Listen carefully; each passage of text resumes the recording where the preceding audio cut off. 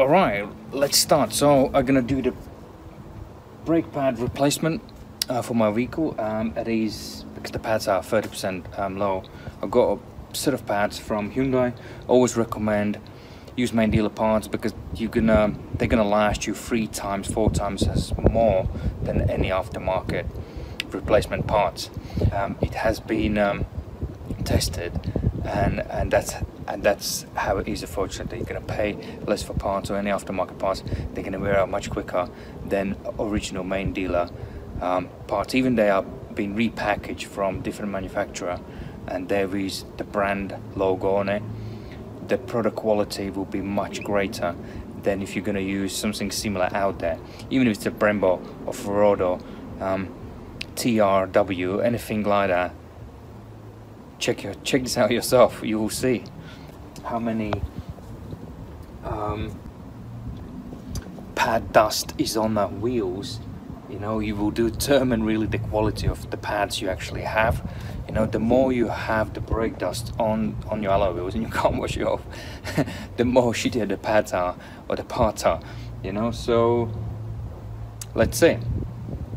So yeah, here the wheel is off. That's a disc. That's a brake disc if you don't know.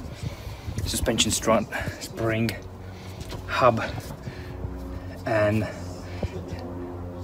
draw bar link, right? So basically I already undone the bolts, one here. So I'm gonna push the caliper now in. I will show you how we're gonna do this. I'm gonna use, where is it? Something which looks like a small crowbar, or you can use a bigger screwdriver to help you push the cylinder back in. And once that is done, you can remove the caliper. And what you can do is,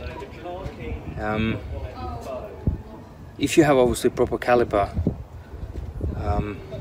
little press, the tool, the winding tool, you can just wind it nicely without doing what I'm gonna do, you know. But most of the people would not have that, but you can just use that will make life easier.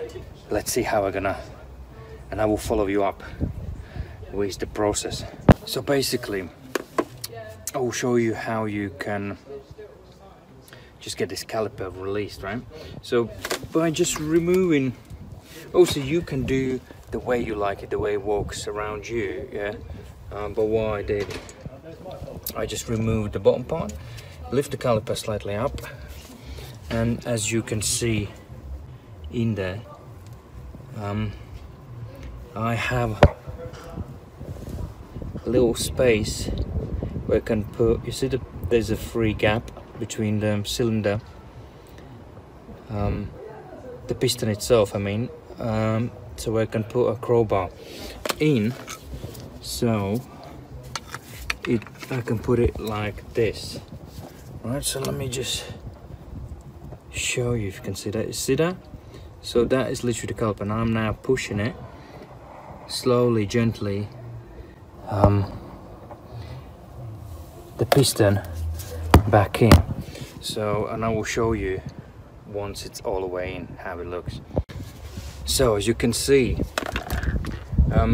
obviously I'm not in a workshop. I don't have a hook where you can put like a hanging hook, like put it through here and just mount it and leave it hanging so it's out of your way. So I just have to carefully put it here on the side so it doesn't fall off.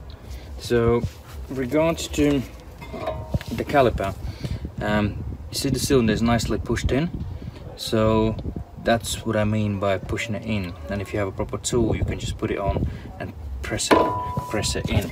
So what we're gonna do next, we'll have to just remove the pads. So the setup, once you remove the caliper, that's what you can see. And that's what's wrong with my pads. So we'll get them off, and we'll show you the new ones and the rest of the bits and pieces. Always recommend you just take the pictures, so just in case you don't know how to put it back.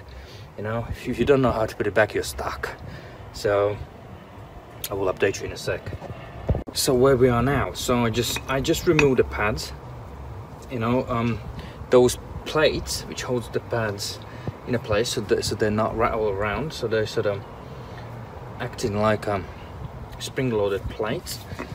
So you also have springs as well, which not allowing the pads to rattle as well, when you go on all the potholes when you're releasing the brakes, so they keep them solid in a place. And also they more likely acting as when you're releasing the brakes, so actually they move the pads away from the disc so they don't touch it, they don't touch together. So that's what they are there for. So make sure when you put in the new pads, you have everything new in the box. So you just want to replace everything, including every old bit, because you get a bit of heat. There's a lot of heat coming from the discs and pads together as you're braking. It heats up, you know, as a friction happens there. So let me set everything and I'll put everything back and I will update you, see how it looks and see if you can do it.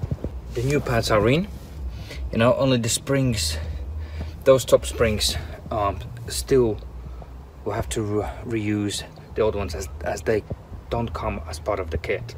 So let me put everything back on. So the caliper should come on easily. Let me just move it in a place.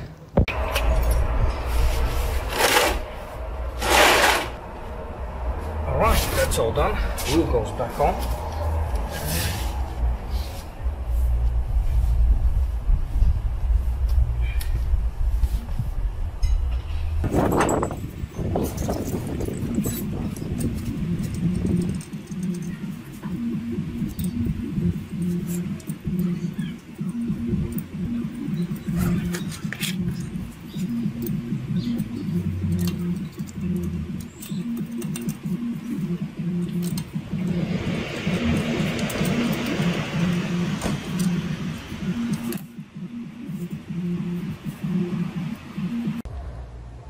Alright, that's it, the wheel is on. So I'm gonna lower the jack, lower the vehicle, retorque the nuts, the wheel nuts, and I'm ready to go. I already replaced the other side. I hope that will help. It is one of the probably simplest jobs and oil change on a vehicle. You know, the basic maintenance, pads, tires, basic servicing, oil level checks, fluid level checks, pad replacement. Front disc would be slightly more complicated, but just adding extra like 30 minutes on a side, because you have to get off the caliper bracket which mounts to the hub with 2 extra bolts. So that's the only thing pretty much you have to do. So that will be half an hour on each side. And after replacement, make sure when you're driving away you pump the brake pedal at least 5 times so you got brakes again. Otherwise you're gonna drive into the wall because there will be no brakes, as there will be gaps between the pads and the disc. So that was the pad replacement. Hope it helps.